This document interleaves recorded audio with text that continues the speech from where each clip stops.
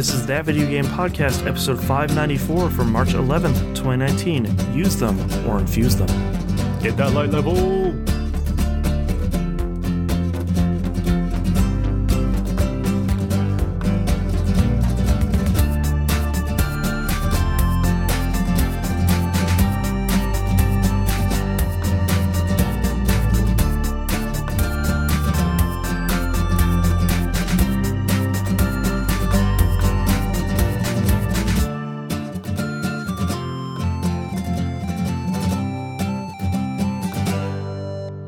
Welcome back to another episode of That Video Game Podcast. I'm your host, Boston. Joining me as always is Moonpeer. Hello. Your name could be following Moonpeer. You could be third chair here on TVGP.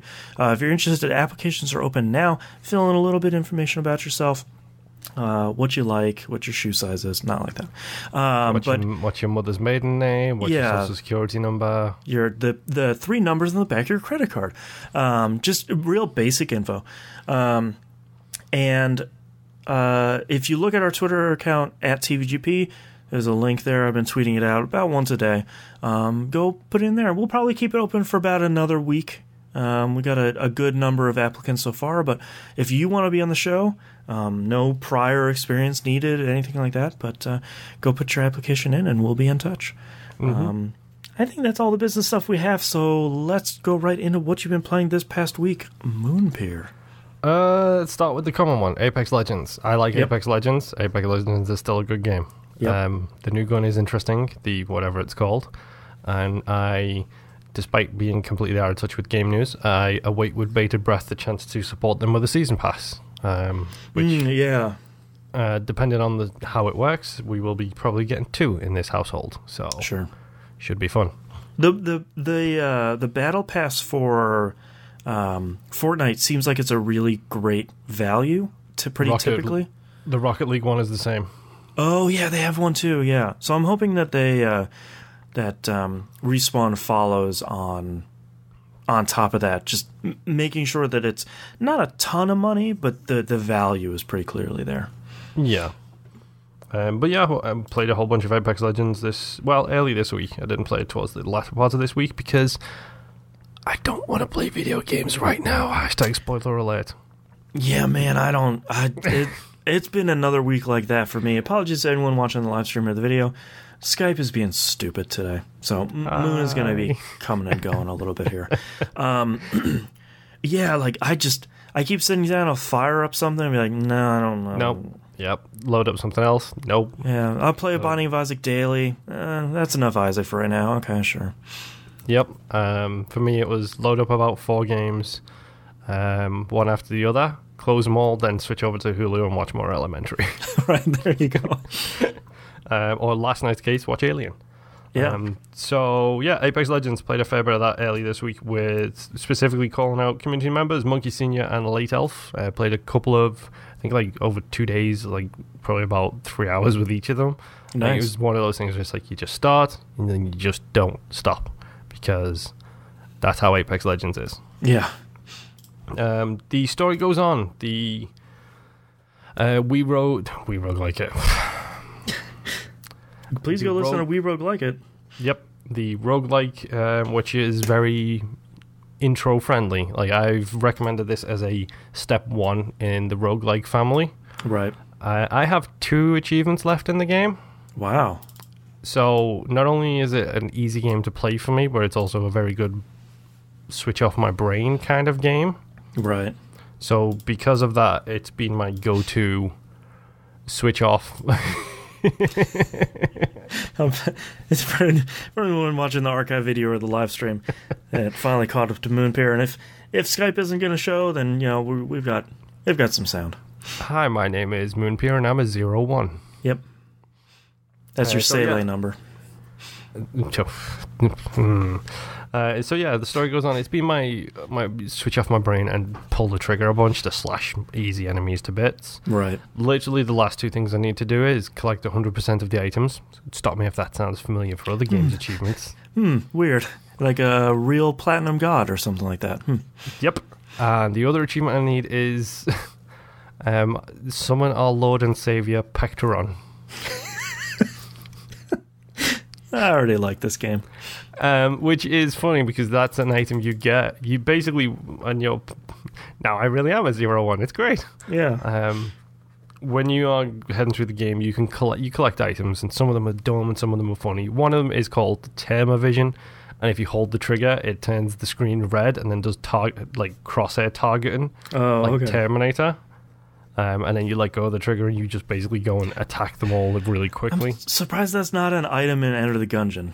Yeah, it's full of stupid references like that, and some of them are really great, some of them are just dumb. But there's 3 familiar items you can get, which is a bunny, which I'm pretty sure is a reference to the English comedian group that I hate. Everyone in America loves them. Life of Brian. Monty Python. Yes. I'm pretty sure the bunny is a reference to that because it's like the legendary bunny of Hop Diggity or something like that. And you can collect that, a woodpecker, and 2 turtle doves. Okay. And if you collect all 3 on the same quote-unquote run, they all merge together to form one item, which is Lord Pectron, who is apparently an absolute beast. Right. So he is counted as an item to collect, and I am at 98% on my items collected. Man. All I need to do is get the 3 items on a run, and I'll summon him, and it will be fine. Man. The bright side about this is you can essentially do a loop around where you can start again and hold certain items over by choosing which level you want to start right. So all I need to do is not be stupid and not die, and then just run through that's it. all? Yeah, that's all. So, I mean, I'm playing it. It's fun. It will be uninstalled when I have those last 2 achievements. But you know what? It's a good, stupid switch my brain off and just relax kind of game. Yeah. Where I can have a full-blown conversation with my wife while running around a room, just smashing the trigger as fast as I can. Thanks again, Monkey Senior. I didn't mention it first time, but I did play some Katamari Rerolled on the PC. Oh, yeah. Because if you want to play some relaxing games where you don't have to think too much, Katamari, because why not? God, that game is so good. Yes, it is. I don't really want to say much more other than that because that game is so good. Yeah, I mean, I think the positive and the negative of the Reroll remaster is it's still the first Katamari game. It's still really good. Runs at 1080 or runs at 60 frames, and that's it. Yeah, it's a really good game. It's got that music. What more do you need? My final game this week, the game I will actually talk a fair bit about. Okay. Because you might want to just click your mouse over there, do a little thing on the We Rogue Like It tab. Okay. And you might want to add in a little game called Distrust. Distrust. Okay. Which is a game inspired by, literally, the first line in the description, inspired by John Carpenter's The Thing. Okay, go on. Okay, so there's the bait on the hook for you. Yeah. Let me throw out. I'm going to do that thing where you put some bait in the slingshot and you fire it into the water and get you even more interested. Mm-hmm. It's an isometric, top-down, survival-based, roguelike game. Okay. I feel like with every word, the Vince McMahon gif progresses. I've just fallen over like, ooh. Note to self, I need to go and make that today at some point. It's really interesting game. It's hard to describe, apart from the categories I just filed it under. It's an Eastern Bloc game, so let's get that out the way straight away. Okay. One of the tooltips in the loading screens is, the people who made this live in Siberia, so the cold is real. Wow, okay. So when I say Eastern Bloc, I really mean Eastern Bloc. Right, all the way over there. Yes. So you are polar explorers, essentially. You are in a helicopter heading towards a base. The helicopter gets some weird bright light in it, and the helicopter crashes, and then you have to go and explore this polar base to try and find out what happened, what's going on, so on and so forth. I started with 2 survivors. You start with 2. And it's a survival game. You have warmth, you have stamina, and you have hunger. Okay. And as you're going through these buildings in this Arctic wilderness kind of thing, You go into the buildings, you do a little exploring XCOM style, where you like open up all the boxes and get the wood and the coal and stuff like that. When you go to sleep, that's when it summons the monsters. Oh no! I'm actually watching a trailer right now, and this reminds me in a positive way of some of the '90s games, like Crusader No Remorse and stuff like that, where it's this cool sort of pseudo 3D isometric thing. This looks cool. It reminds me, like, just from the crispness and the actual art style, it reminds me a lot of Icewind Dale. Yeah. Really crisp, like, snowy looking environment. The art is actually really fantastic in it. Each survivor has their own special skills. So far, I have 2 or 3, and I unlocked a 4th one while playing the game already. So I know that when it comes to restarting the game, I can choose another survivor. Oh, okay. Because what it looks like it does is it looks like it has zones. So it's zones 1 through 6, and you have to make your way through those zones to progress, I'm assuming, to the end of the game. Every time you go to sleep, there's a chance that the game will summon these monsters who are brought into this world by the beta waves of people asleep.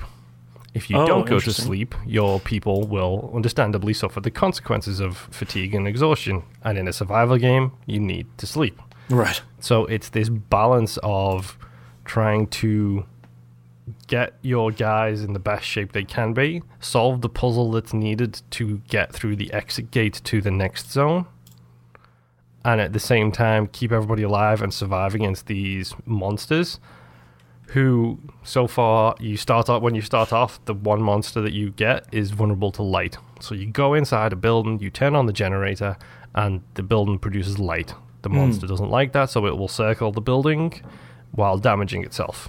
Okay. You can go out and actually look at it and point your flashlight at it, and it will kill it a lot quicker. But why bother? Yeah, but why bother? As the wind picks up here, something like this. I was like, man, is that one of your cats trying to get in again? No, it's just the wind. Nope, that's just New York wind. Yeah. I did one run of it today, so I've only played this game a little bit. I strongly recommend we stick it in the We Roguelike It list. I just put it in there. Okay. Because this game looks like it's going to be a run-based roguelike. Right. With puzzle and survival mechanics and everything else all included in it at the same time. There's a bunch of status effects, bleeding, so on and so forth. Like the usual survival stuff. My wife bought this game for me. I'm not sure what that says. Okay. According to her, it was because it said the thing at the first line of the description. The thing roguelike. Yes. So this game, honestly, I've only played like 2 hours of it, but I'm actually really, really enjoying it. And sometimes when you're not feeling video games, you need something that just comes out of the blue and is a bit of a surprise. Yeah. And this is pretty good for me. I've got so many games installed and stuff like that, and it's like, it's not, it's the dichotomy of the how many things I can play versus wanting to play. Yeah. And you know what? This came along. It's a small install. It's just jump in, give it a go and see how it feels. And so far it feels good. And it's got multiple endings. And it's also got madness features in it because one of my people went mad. The trailer says it has co-op too. That I did not know. Yeah. Interesting. Yeah. That sounds really cool. I really like Distrust like a lot. Yeah. I'm amazed at how much like immediately it was speaking to me in a way that the thing from the PlayStation 2 era just did not. It is only $12 on sale right now. Go pick it up. Give it a shot. Actually, it looks like it's part of the Fanatical Survival Bundle. What is this? Looks like there's a bundle of survival games right now, and Distrust is one of those, Deadlight is another, Tharsis, and that is $4. On? Fanatical?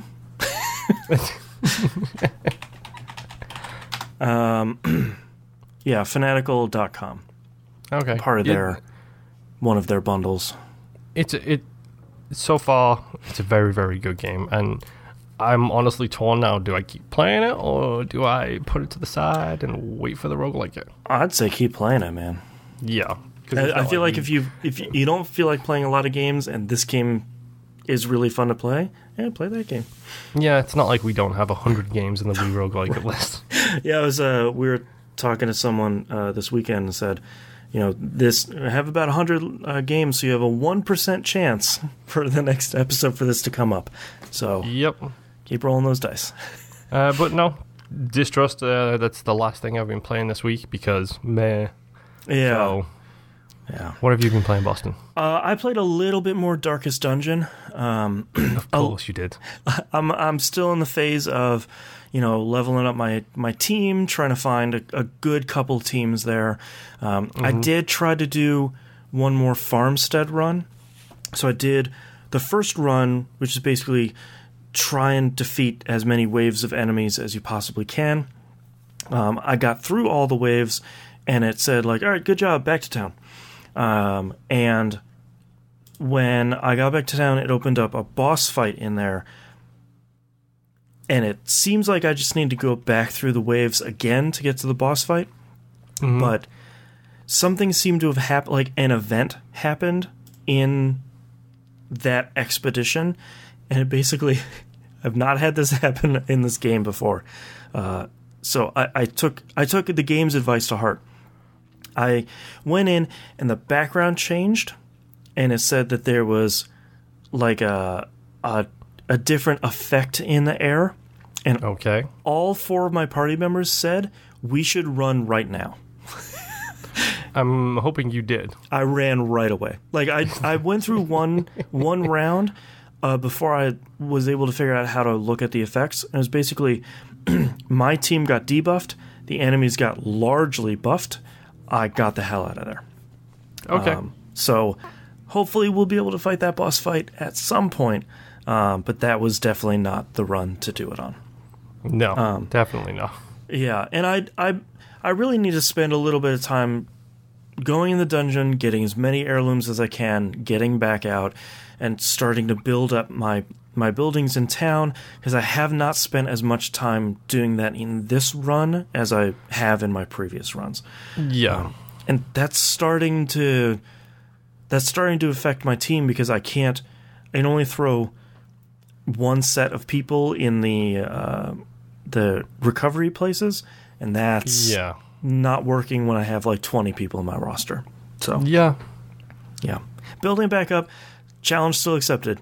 Gonna beat this thing somehow. Yep. And props to Fifth Horseman in Discord, who says he's finished it a number of times, and actually said that the Jester, if you're listening to We Roguelike It, a class that was impenetrable for us, he gave a couple of good tips that I thought were really good. Handy. Yeah, that's over in the We Roguelike It channel right now.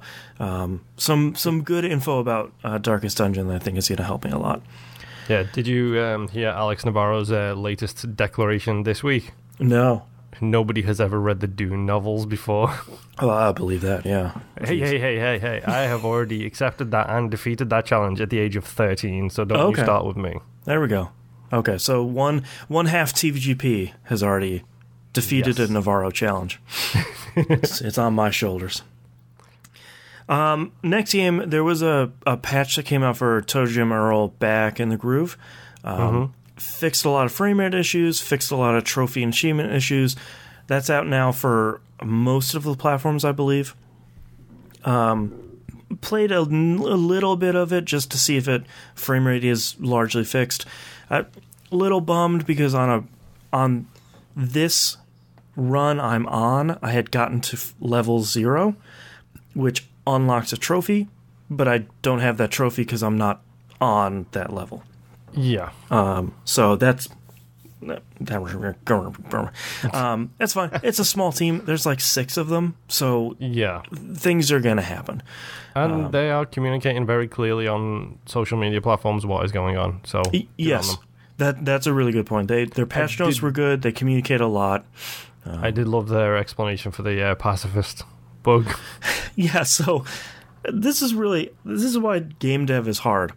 I've totally forgot about this. There's a trophy and achievement in the game that's called pacifist. Basically, don't pop any earthlings throughout an entire run, which is really pretty easy because you don't get a ton of weapons that are, don't get a ton of offensive abilities.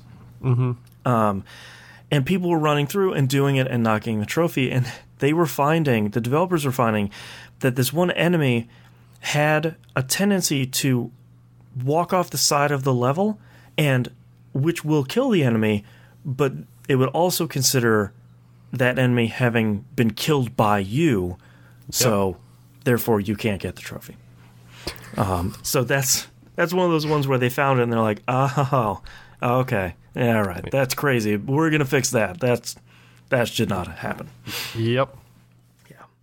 But last but not least, it's the start of a new season in Destiny 2, Season of the Drifter / Joker's Wild from the annual pass comes out. Played a little bit with the TVGP alumnus, the Hannah. We finished the campaign. Both had a lot of fun. I liked seeing a lot of that stuff over again, especially the cutscene that happens after the game that teases you about everywhere we've gone since then, except for the last thing. We still don't know what that is. So that was fun. Probably keep sort of marching our way through that stuff. So Season of the Drifter and Joker's Wild have started now, this past week. And one of the things that they introduce are, I don't remember what the bounties are called. They're like supercharged bounties or something like that. Basically, if you're level 50, they give you 5 bounties. They're super easy to do. Each one of them drops 2 light level 640 items. And then you can use them or infuse them, whatever. Friend of the show, Maximus Prime, started at 518. In 90 minutes, had all 5 of those bounties done, and is now 640. Handy. That's really great. I would really like to see Bungie do this for every time the light level expands. Like, the new cap is 700, so it doesn't, nobody gets all the way to the top immediately. But it's enough to make it competitive for the new content. Right, and the worst is when, I'm level 661 now. The worst thing is when someone starts and they're like, oh, well, I didn't play Black Armory because they didn't interested in it, or what, they didn't have the annual pass or whatever. The worst is like, well, I'm level 400, what can we do? And it's like, nothing. And you can't do any of the new content. That's the worst. Yeah. So very happy they did that. Very happy that worked. They added a bunch of cool stuff, and I'm going to do my best to explain the loop that's happening here, because it's really interesting. So they changed Gambit a little bit, vanilla Gambit. Before, what would happen is Gambit matches would take so long, and often teams would purposely, if it looked like it was going to go to a third round, teams would purposely lose just to end it after 2 rounds. Yeah. What they've done is the third round is now sudden death. The primeval has spawned. Everyone has full supers. You have your bunch of ammo. Just whoever kills it first wins. That's really great. As part of this, they've introduced Gambit Prime. So this is one of the 2 new modes that they've introduced here. Gambit Prime is a 1-round mode that is just fill your motes up to 100. The primeval spawns. You need to take down the envoys, which are these wizards that accompany it. Take down 3 of those. This Well of Light spawns. Stand in there to do a bunch of damage to the boss. Sort of rinse and repeat once the primeval has spawned. So fundamentally a little bit different, but we'll get into why it's a lot different here in a minute. The map that they have out for right now is way bigger than the other Gambit maps in a pretty positive way. They're adding another one in next week? Yeah, next week.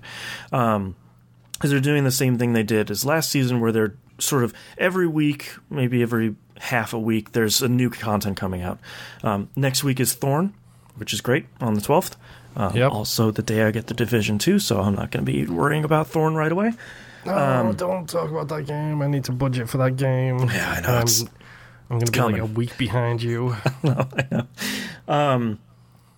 So Gambit Prime is there. It has loot drops, has invasions, has all the normal stuff. But as part of that, you're getting these synths. And there's stuff like Collector Synth, Reaper Synth, stuff like that.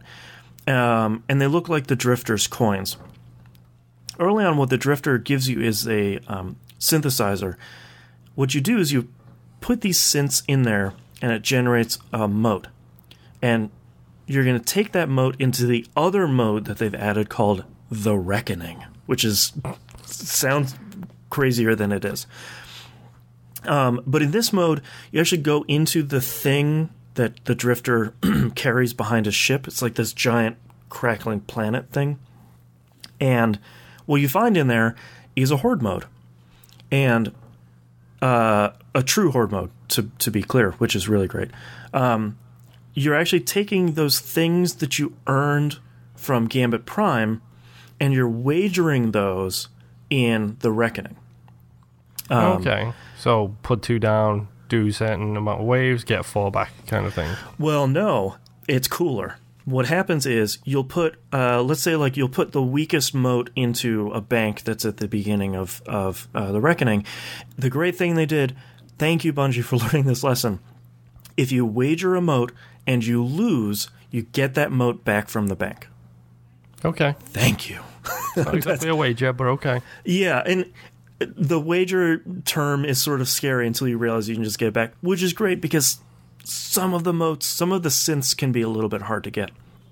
Because some of the stuff you do, some of the ones you get are based on things you do in a Gambit Prime match. So like you collect and deposit a bunch of moats, you get a Collector Synth. You kill a bunch of enemies, you get a Reaper Synth. Yeah. So in the Reckoning, let's say you wager the weakest level of Reaper Synth in Tier 1.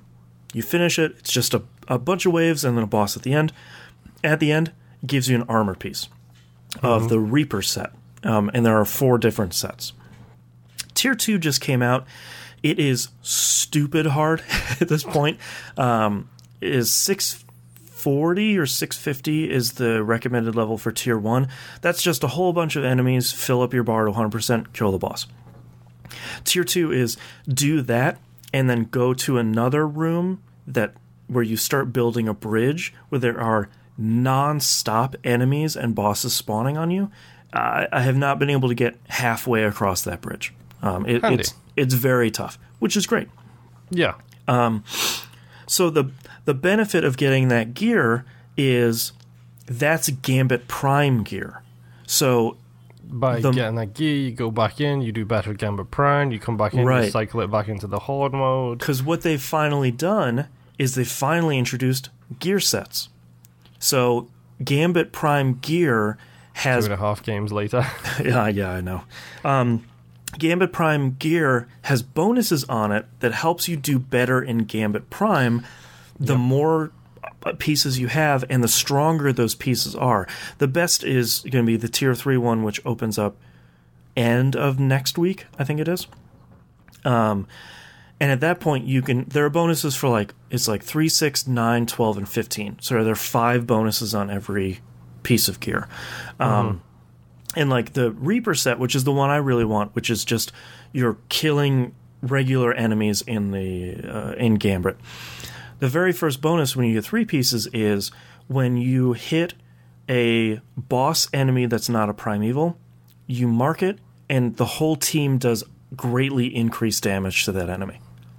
So it's this cool passive thing, and a lot of the other ones are pretty similar. So you already have the loop figured out where go play some Gambit Prime, get a bunch of synths, go play The Reckoning, get a bunch of armor pieces, do better in Gambit Prime.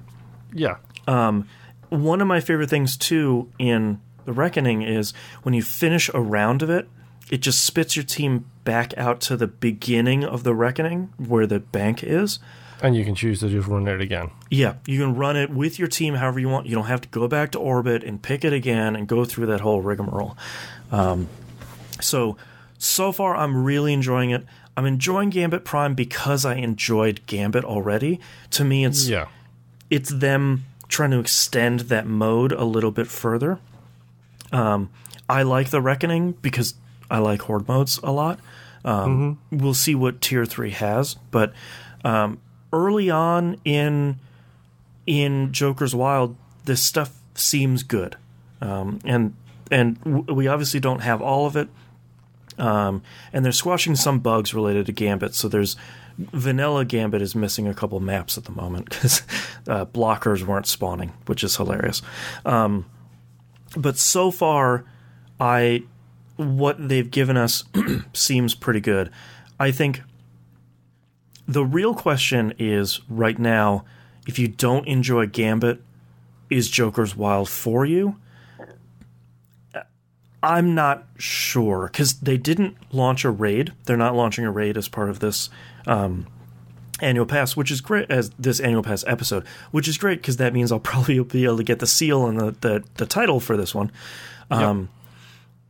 One of my larger issues is they're not launching more PvP maps. We haven't had a new PvP map in a really long time. It's been a couple of months. I think that's a real bummer, and I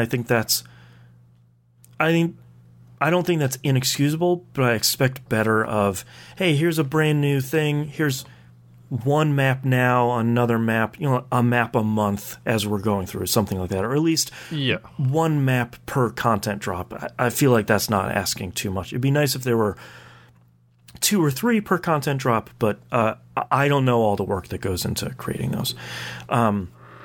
So far, if you don't like Gambit, it might not be for you. Yeah, it might not be, at least maybe not yet. I don't think we haven't seen everything that Joker's Wild has, of course, because it launches over 3 months. Yeah. They have this new spring event called the Revelry that will launch at the beginning of next month, middle of next month, something like that. On the roadmap, they have just something called Arc Week that's happening on April 9th, I think. I don't know what that is. That could be potentially interesting. Thorn looks like it's PvE and PvP focused. Thorn, the bonuses on it, now that it's coming back, look even crazier than before, wow. which is insane. So it looks like there will be plenty of stuff, and to me it's tough because it's great that if you didn't play Black Armory, or if you are like the Hannah and you're just picking it up now, get to level 50, do those things, now you're 640. That's really great. So you can skip Black Armory if you don't want to play, if you didn't like the Forges, or you don't want to run the raid or anything like that. It's great that you can just start with Gambit Prime and the Reckoning right away. But if you don't, I think one of the harder parts is if you don't like Gambit, or Gambit Prime to be clear, the Reckoning might not do anything for you because it's only going to give you better stuff for Gambit. Right, like the loop is still going to be there, and sure, it's going to give you some of the new weapons all look really cool, and it seems like there are more curated drops this time, which is really great. But a lot of that stuff seems focused on Gambit Prime, so I'm hoping that over the next couple of weeks, they start unveiling more stuff for either vanilla Gambit or some more PvE stuff. PvP is in a really bad spot right now. The PvP team has been missing for months on Bungie's side, and I don't know what they're going to do, but I hope they do something soon. Because PvP needs some love, just overall.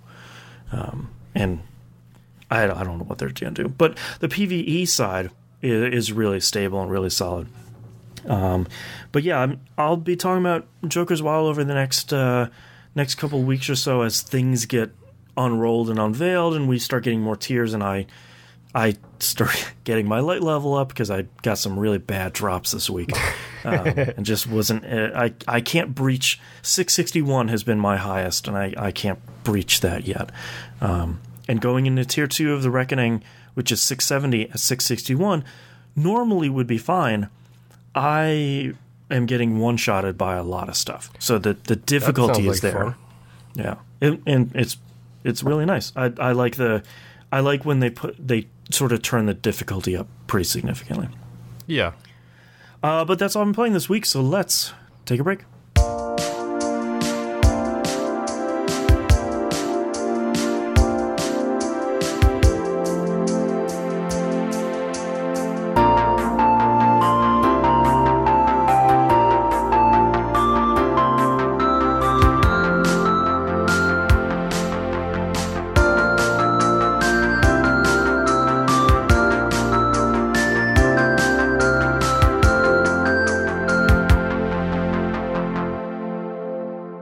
Let's talk releases for the week of March 11th, 2019. One Piece World Seeker comes out on Friday for PC, PS4, and Xbox One.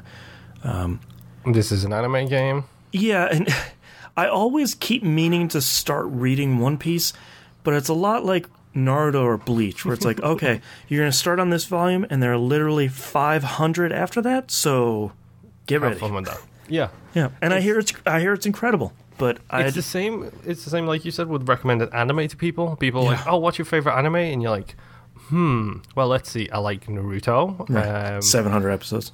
I like Bleach. 800 episodes. I like Dragon Ball. Right. 5,000 episodes. Yeah. It's like, well, yeah, I don't know. I saw someone talking about Cowboy Bebop. I think it was an anniversary of something, or it was like maybe a Steve Bloom's birthday or something like that. And someone's like, "Oh, should I watch Cowboy Bebop? Like, how long it is? How long is it?" Someone says, "It's episodes, not super long. It's just 26 episodes." And I was just like, anime. Yep, you're so good. Well, it's like Akira though. Like the movie is like a 2.5 hour movie. Yeah. But the mangas, the movie covers like 50% of what's in the mangas, and the mangas are like it's like 5 volumes. Yeah. So good. And last but not least, Tom Clancy's The Division 2 comes out on Friday, PC, PS4, and Xbox One. Is it full stop out for everybody on Friday? It's also early access on the 12th, on Tuesday. There you go. Okay, yeah, so that's where the issues are. Yeah, so I'm very interested to see, once I create the clan, whether or not that carries over to multiple platforms. If not, then check on Moonpier for the Xbox One clan at some point. Don't mind me while I just look at my budget. I'm just gonna crunch some quick numbers here, but the Division 2 is probably the most excited I've been for a brand new release in a while, especially after Ubisoft came out this week and they say like, before you get to the end game, you have to get through our 40-hour campaign, which is great. And then once you get through that, then the entire world changes and things get way harder and more difficult. And I was like, great, let's do it. Yep, I'm ready. Bring it on. Let's roll. Yeah, I am perfectly happy with that. And you know what? The Division 1 was a fantastic game. I need to put some solid time into that because I still have that thing installed. Yeah, I've got all the achievements from the base game. I'm probably never going to get any of the underground achievements anymore. Like, I'm not going to get to max level and all that. There is a survival mode and an achievement for escaping the survival mode. I do not have that achievement. That's the stuff. So maybe this week I've got some Division in my future to try and get that survival achievements ticked off. Yeah, there you go. Because something tells me I'll need the space to install Division 2. It's a little big. Yeah. All right, let's move on to news stories. Square Enix has announced a Octopath Traveler mobile prequel. This is notable, I think, primarily because for me, when you hear like mobile prequel, it's going to be some sort of stripped down experience. It has the same graphics engine as the one on Switch. That cool Wasn't it HD 2.2D game, or whatever they were calling it. Wasn't it UE as well, I think? Yeah, it's Unreal Engine 4, I believe. So hopefully, I mean, we know phones can run UE now based on Fortnite, based on PUBG. Yep. So what was that big? What was that big iOS game? Are you talking about the sword game that the Shadow Complex people put out? Yeah. Infinity Blade? Yeah. That was, to me, I think that was one of the first Unreal phone games. It was. Yeah. It was mind-blowing how good that thing looked. Yeah. I installed it, played it for about 10 minutes. I was like, I need to stop. Yeah, I can't keep playing this. Yeah, those just got delisted, unfortunately. Yep. So, it's a bummer. The only thing I can think of with that is music licensing. I think it was the 64-bit transition. This iOS transition from 32-bit to 64-bit, and like everyone had to go back and redo their stuff. And understandably, a bunch of developers were like, I can't afford that. Mm-hmm. No, they can afford it. They just didn't want to do it. That's the difference here. Yeah, I think for someone like Chair, it's like, hey, if we do all this work, you guys aren't going to buy it. So no one's going to buy a brand new copy of Infinity Blade 4, I think was the last one. Dude, the fourth one was like from 2 onwards, they were free to play games. That makes more sense. Yeah. And I'm pretty sure Chair is kind of owned by UE, but let's move on. Yeah, I think Epic did buy Chair when the first game got super big. Yep. Yeah. Speaking of small developers, Stories, The Path of Destinies is going to land on Xbox One this month. I wanted to bring this up because I really, really, really like this game. And if someone is looking for sort of a fun hack and slash that has multiple branching paths in your story and gets really crazy at some points, it's not the best hack and slash, but it's certainly really charming. It's a cool small team. It reminds me of any of the last 2 trophies on PS4, but it's a really cool and it's a really fun game. I'm not going to lie, it sounds like that's one of those games where it's pick a buzzword out of a hat to name your game. Stories of Destinies. Stories, The Path of Destinies? Yeah. Yeah. Yeah, it's not the best name, but... Battle Chasers Night War, you know. That's another one where it's like a little bit of word soup. I have not yet moved Moon's thing off the camera because this is what Moon looks like right now. Look, Skype problems, man. Skype, get your poops together. Next news story, we're finally finishing the saga we have been talking about for years at this point. Vivendi has sold off its final Ubisoft shares. Yay! Ubisoft has removed the yoke of Vivendi, and they are... I was going to say they're free again, but they still have other shareholders. So, yeah, I'm pretty sure a big reason why they managed to avoid this was because didn't they take a big chunk of change from Tencent as well? I feel like everybody lately has. Like Bungie has, Blizzard's working with them. Yeah, Activision probably is. Because I know there's talk about Siege hitting the China market soon, so that should be interesting. Yeah, that was the source of a lot of controversy a couple months ago. Yep. That we didn't really report on because it sounded like that was going to get reversed really quickly, and it did. Mm-hmm. Ta-da. Let's talk about E3 2019. EA is not going to be there. Let's not. Moving on. Yep. EA is the next in line to say, we're not going to have a press conference there. Sorry. See you later. Did they have a press conference, or did they just have the EA Play experience? They did both last year. Conference? Yeah, they sort of had one of those. Really, that dude in the shiny suits came out. The guy who looks like a Bond villain came out on stage and talked about. Oh no, that was the one where the who was it? The kid came up. First of all, it was the CNC Mobile one, Command Conquer Mobile one. I remember that one. But there was also that kid that was like a pro gamer, and he was just like a total D-bag on stage. The one who, he won the NFL, I think it was. Yeah, the Madden something. Yeah.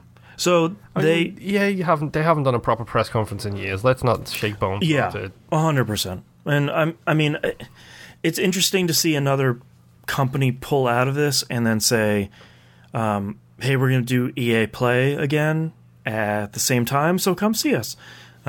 So they're basically taking the one step that they needed to take. They had the press conference slot and everything, but wasn't their press conference held at the EA Play event? I think it was, yeah. Like the EA Play stage. Yeah, so their biggest difference is now they're just not going to be dealing with the whatever that company, the Nightmare company is called, that runs all of this stuff. Right. Yeah, that's fine. It was a matter of time for EA. And I'm sure that they'll still have a like a show floor presence. I would be surprised if they don't. Yeah, and it seems more like everyone is just going to have this sort of floor presence, and then they'll all do their own Nintendo Direct sort of thing, landing at the same time the show does. Make the most, because the news media is still going to be there. The mainstream, the hashtag mainstream media is still going to show up because they still know what E3 is. Mm-hmm. They're probably not aware that Sony isn't going to be there. They're not aware that EA has decided not to do their press conference this year. Right. Because as far as they're concerned, EA is still there because they'll still have the stupid Play event on. It's the biggest day of the year for gamers this year, and one company didn't show up.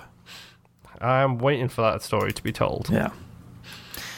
And last but not least, we've got more and more rumors swirling that look like the Xbox One S without a disc is going to be coming this spring for $200. That needs to lose $100 off that price tag. Yeah, I feel like $200 during holiday season is probably an easy buy. No, they need to lose $100 off that price tag. I like the PlayStation exclusives. Sony gonna Sony. They've made some bad moves these past couple of years. How much is the PlayStation 4 now? The Pro, let's say. The Pro, I don't know. Let's look. Amazon PS4 Pro. It's a good question. I actually don't know. It is $400.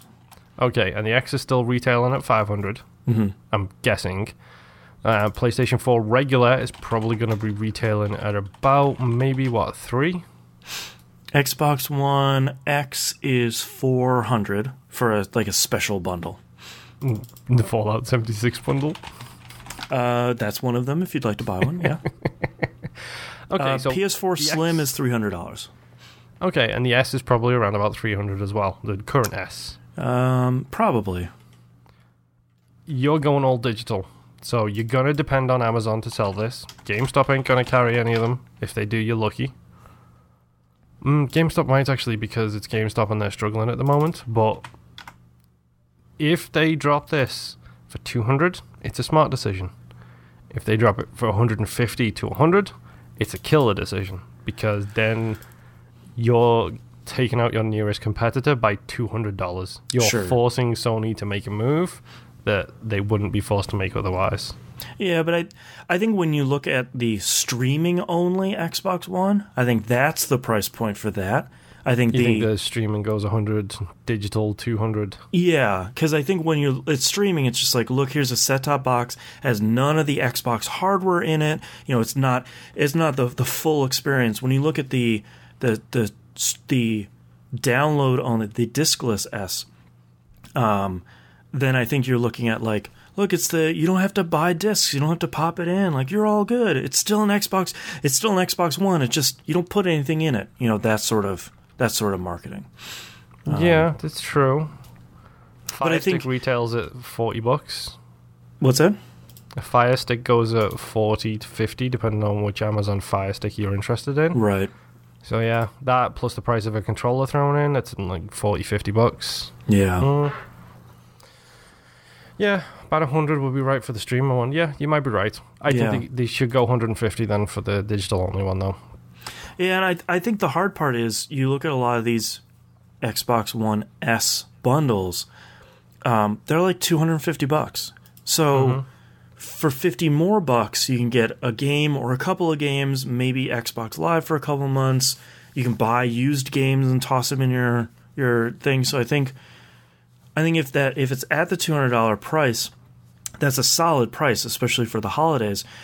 But they need to communicate, I think, to John Q. Street Fighter fan about why digital only. Yeah, like why this is the one you want to buy versus the X or the S or the streaming one or Yeah, and whatever. may we also recommend that you take a glance at Game Pass, which is a digital download service available from Microsoft for only $10 a month. Yeah. I feel like if the streaming one doesn't come with some amount of time for a trial, for like a card in the thing that tells you where to get Game Pass, that's... The digital one, you know it has to. It has to. If not, like, you've missed your largest opportunity. Well... We frequently talk about how much we believe Game Pass is a solid deal. It's a solid amount to pay for the service that it's a steal, currently usually being offered. Let me give you some real world talk here. Hashtag real talk. True story. My wife works with a very young child of 16. I say child because they're 16. So as far as I'm concerned, they're a kid. You're 21, you're still a kid. Right. That get out of my yawn, etc. Rabble. They just got an Xbox. Okay. They don't know what games they like. Okay. They were asking for recommendations about what to buy to my wife, who, just like me, plays a whole bunch of video games. Right. And my wife's recommendation was, get Game Pass. That's a great You're a 16-year-old kid. You're working a job for, I'm assuming, minimum wage. Game Pass is affordable, and it gives you a variety to get your teeth into to figure out what you like and what you don't like. That's a good point. 2 weeks later, guess what? Kid loves Game Pass. Right. It's $10. They can play a whole bunch of games that they love. Yep. They can find out what they like and what they don't like. It's a really great taster menu. Ah, that's right. So, again, folks... Game Pass is a solid deal. Yeah. I know you might want to buy games outright. That's fine. Do you. Game Pass is a good backup option. Yeah. All right, let's move on to questions here. T-Bomb Rocks asked a question. Throughout 2019, So he's asking, throughout 2019, what are the chances the following studios will be acquired by Xbox? First one is IO Interactive. No. They've just made a big deal with Warner Brothers. I think they're okay for a while. Yeah, to me that seems, I'd say like 20%. But Microsoft could still scoop them up, but I think the amount of money it would take Microsoft to pull them away from Weeby would probably be too much. Yeah. Turtle 20 Rock. is about right. Does Turtle Rock exist anymore? I think they're working on their next thing. Once they said they were done with Evolve, they said, all right, we're putting this thing to bed. You guys don't want to play it anymore. We are working on our next thing. I think... I'm going to put them as 10% if we'll continue this percentages, if it's okay with you, but... Sure. I'll knock them at 10% because at the end of the day, they haven't made anything worthwhile recently. I would say that would be an 80% from me, because I think if you can give Turtle Rock money and you can give them somebody from a high-level game design mentorship standpoint, I think Turtle Rock probably has 15 great ideas for games. You have somebody from Xbox Game Studios to try and take some of these ideas to get to the point where they can become more firm and sort of start building. You want a closer in there.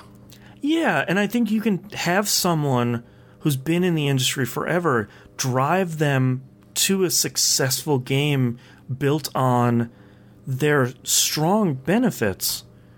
I think you could make a winner there, but from Microsoft's standpoint, is the juice worth the squeeze? Is all that work worth...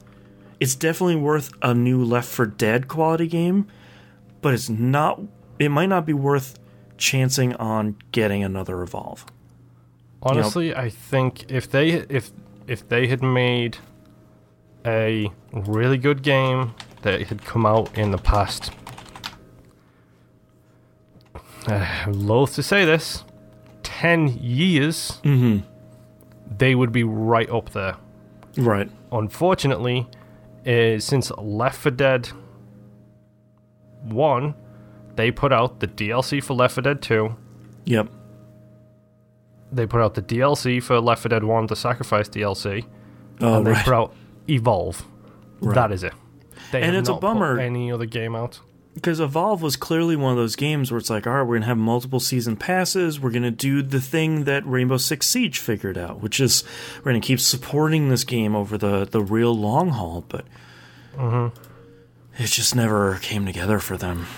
It honestly, if they can get them for a steal, which you will probably be able to buy Turtle Rock for these days. No offense, Turtle Rock. I don't know who if they can get them for a steal. It's private. Private. Okay. Interesting.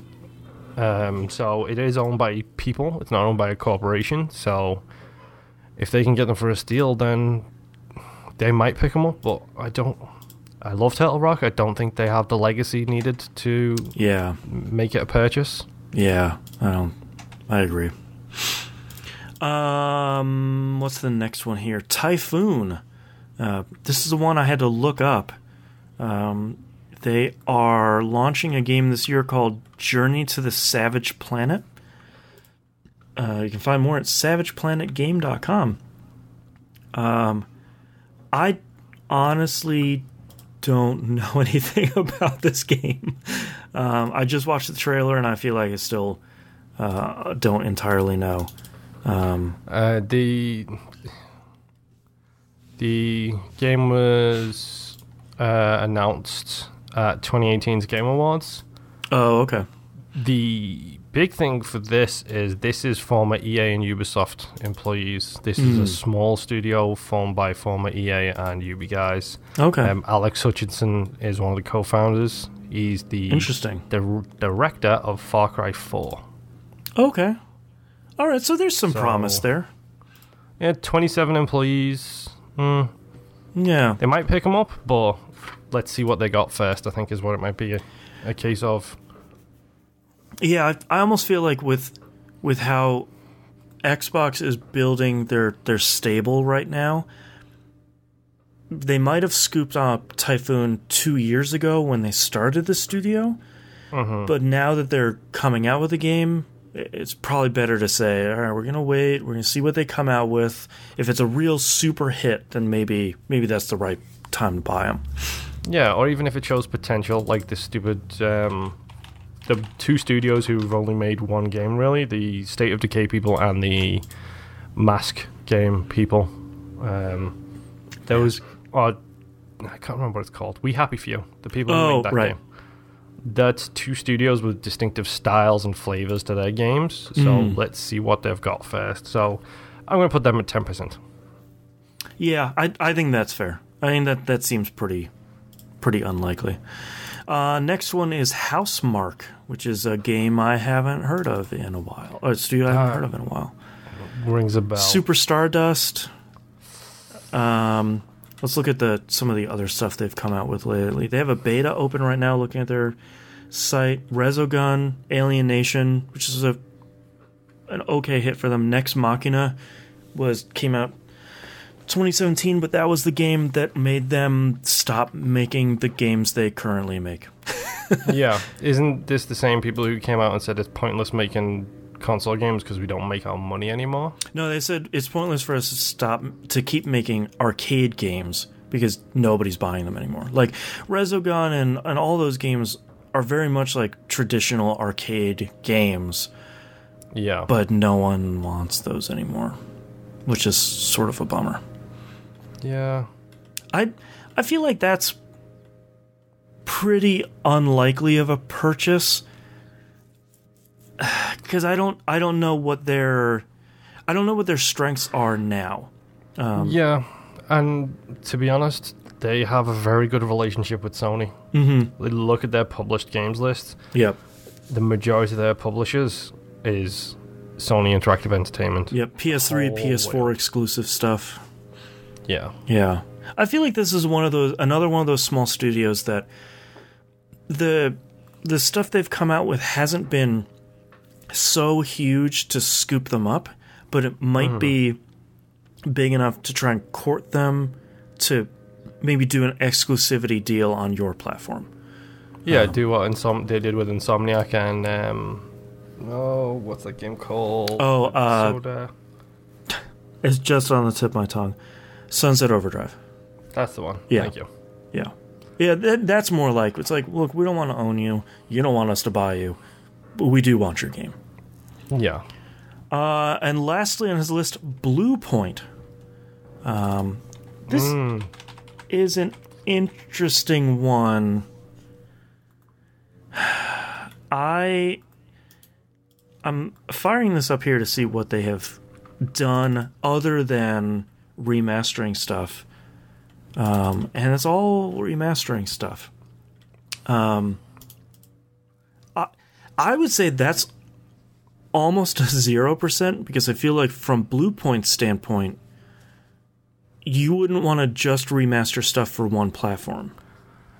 True, but if you have a solid studio that's really good at remastering stuff, and you're in the process of trying to build a next generation platform that, I don't know, maybe you want 2 generations worth of backwards compatibility included in there, they might be the studio to pick up to handle all that kind of stuff.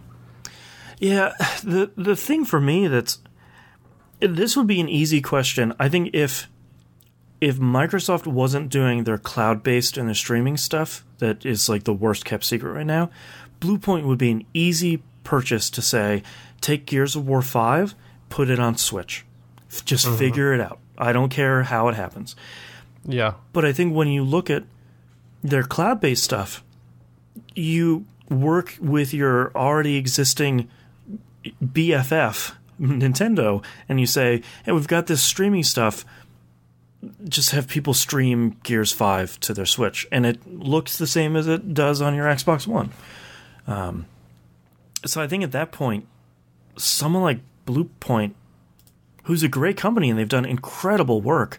You think they might be going redundant with the times? Not necessarily, but I think with what Microsoft is probably going to push heavily on the streaming side, that might not be a good fit for Microsoft right now. But I'm sure that there's still, Sony obviously still will. People will still want to bring Wii U stuff up to the Switch or bring Switch stuff to other platforms. That's where Bluepoint is really strong. Yeah, make a Mario Odyssey for the Xbox One X, please. Yeah, Thank you. There you go. Breath of the Wild, 4K HDR, yes, please. I just want more people to play Breath of the Wild because it's really good. I want to buy it, but it's still full price. Yeah, that's the worst part is Nintendo games are always full price. Forever. Yep. Jerks. Like, we have a Switch in this house now. I've played a couple of rounds of Tetris 99. Yep. I have not touched it otherwise because it's like, I kind of want to play Breath of the Wild, but it's still $60. Yeah. Grr. A skewed one says, not a question per se, but I think the other VR rhythm game you meant to name is Beat Saber, not Beat Hazard. Yes, thank you. Beat Hazard is the non-VR rhythm game. Beat Saber is the... I should have remembered Beat Saber is the VR one because it looks like you're holding lightsabers. Yep. And didn't they get in trouble for calling them lightsabers until they had to patch out that description? Probably. Yeah, that seems like one dude made a VR game and just called it lightsabers, and then it got really big, and Lucas was like, hey man, Disney, sorry, was like, hey man, come on. You know you can't do this. Here's a C&D for your template. Now let's just get this out of the way. Yeah. Name change, please. Last question here is from Oddball in Discord. Says, I play almost any kind of game genre. RPGs like Final Fantasy VII, but I never play them till the end because I don't like the round-based fighting system or the random fight encounters. But now I found an RPG that I really like, Ni no Kuni 2. I like the fighting system. Base building, side quests, and how I move over the map is really my kind of style. Which other RPGs has a similar fighting system that I could really like? Of course, I would really appreciate some kind of side quest system or techniques like the city building in Ni no Kuni 2. Okay, before JRPG Master jumps in on the question here, you can help me fill in this one. Okay. I don't know what the combat is, but if you want some really good in-depth building stuff in your game, go play Dark Cloud 1 and 2. That was the recommendation from Monkey Senior. I wouldn't recommend Dark Cloud 1 as much because it has not aged well. Dark Cloud 2 has a PS4 version. Oddball is located in the UK, so it's called Dark Chronicle, which it was fun remembering that. So Dark Cloud 2 got a remake. Sorry, a remaster on PS4, it's like $15, I think, which is a steal for the amount of content that game has in it. 1080p, 60 frames, the whole thing. The game looks, well, the art style at the time at least was amazing. Yeah, so probably still holds interesting up. to see how it looks now. And my other suggestion, like the combat system, it has side quests and the story is completely bonkers. Yep. Give Eternal Sonata a try. Yeah, Eternal Sonata is crazy. Yeah. It has a action-based combat system. It doesn't have the base building, unfortunately, but the combat is all action-based and movement-based, and there's a whole light and darkness thing going on during the combat, which is really cool. And it has one of the craziest stories ever because it's essentially the dreamland of a dying man. Yeah, Chopin. Yeah. Yeah, it's... So, and not to mention, it's very much Viva Pinata-esque in the fact that it is bright colours, it's gorgeous, the art style is amazing in it, and that is one of those HD games that really speaks volumes for HD. Yeah, that's a good recommendation. My recommendation actually was the recently released Tales of Vesperia Definitive Edition. There are a lot of Tales games out there, but I feel like Vesperia is probably the best intro. It has the Limbs system, which is basically their real-time quasi-fighting game battle system, which I think works really well in that one, and it lays the groundwork for it getting a little more complicated and complex in further sort of later games. What's going on? Sorry, I'm just laughing because when you said there are a lot of Tales games, I immediately thought of the Rifleman's Creed. There are a lot of Tales games, but this is my Tales game. I will love it like a Tales game. Tales of Vesperia is my Tales game. The Definitive Edition version is really good. It came out on everything. Came out on Switch, too. So it's PC, PS4, Xbox One, and Switch. So if you have one of those consoles or a PC, it came out there. And that would be the one I would recommend. I think Dark Cloud 2 / Dark Chronicle and Tales of Vesperia are probably the most like Ni no Kuni 2. Especially Dark Cloud has that city building and has a cool golf game where you play it in the dungeons you were just exploring in. That game is so good. They are older games. That's the only thing worth mentioning is like you're talking Dark Cloud 1 was what, like 99, 2000? Early PS2. Like, and so they may not have aged as well. Sure. Eternal Sonata was early 360, so be prepared for going back for that, but those games are masterpieces in their own right. Yeah. I wish I could recommend Ni no Kuni 1 as much as I could 2, but 1 just rough in a lot of areas, and it just never really came together like 2 did.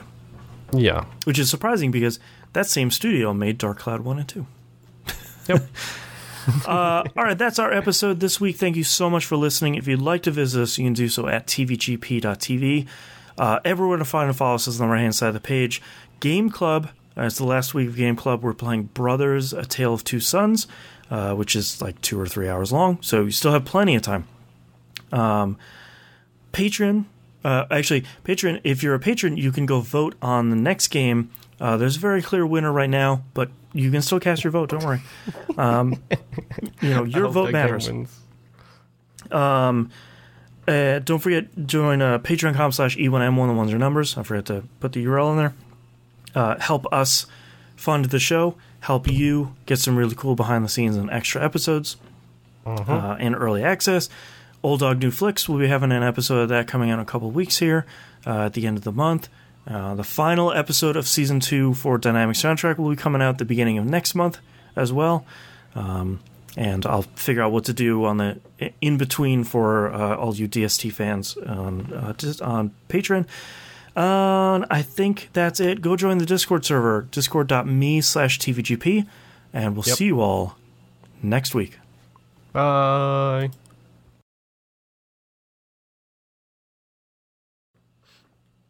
I hope you guys can't hear that vacuum in the background. I can't hear it. Okay. Well, I can hear this thing. Rattle, rattle, rattle. Yes, exactly. I got like 4 titles, dude. Yeah, I have 5, but like I feel like we didn't have a lot this week. No, because we're both dead on our feet because it's one of those weeks. It's true. I almost swore again. The show is not over until I hit stop. The show is not over until I hit stop. The show is not over until I hit stop. I feel like you need a label maker and just put that on your monitor. Yeah. Well, I've just realized now I've moved your camera, like the Skype window, because it does the weird half screen, so I don't click into Skype anymore. Right. But I have like the preview window right underneath my actual camera, so when I'm looking at you, I'm looking towards the camera, which should help a little bit. Yeah. And maybe I can put a note between the two saying the show isn't over until Right, just open up Notepad. Yeah. All right, hit me with your titles. The Cold is Real.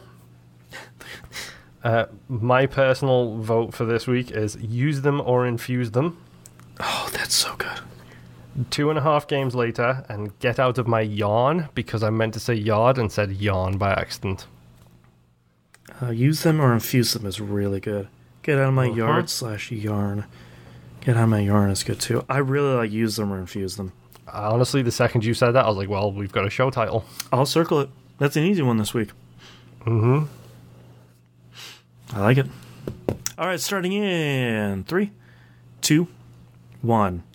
This is That Video Game Podcast, episode 594 from March 11th, 2019. Use them or infuse them. Get that light level. All right, thank you so much, everyone, for watching us live this week. We always appreciate it, and we love you. Yeah, and I hope daylight saving times haven't messed with you too much. Yeah, I feel like that's maybe why not a lot of people are on this week. They're like, oh, God, it's TV. Oh, no, we missed it. Oh, man. Mm-hmm. Yeah. All right, see you guys next week. Bye. See you, folks. And we can stop recording.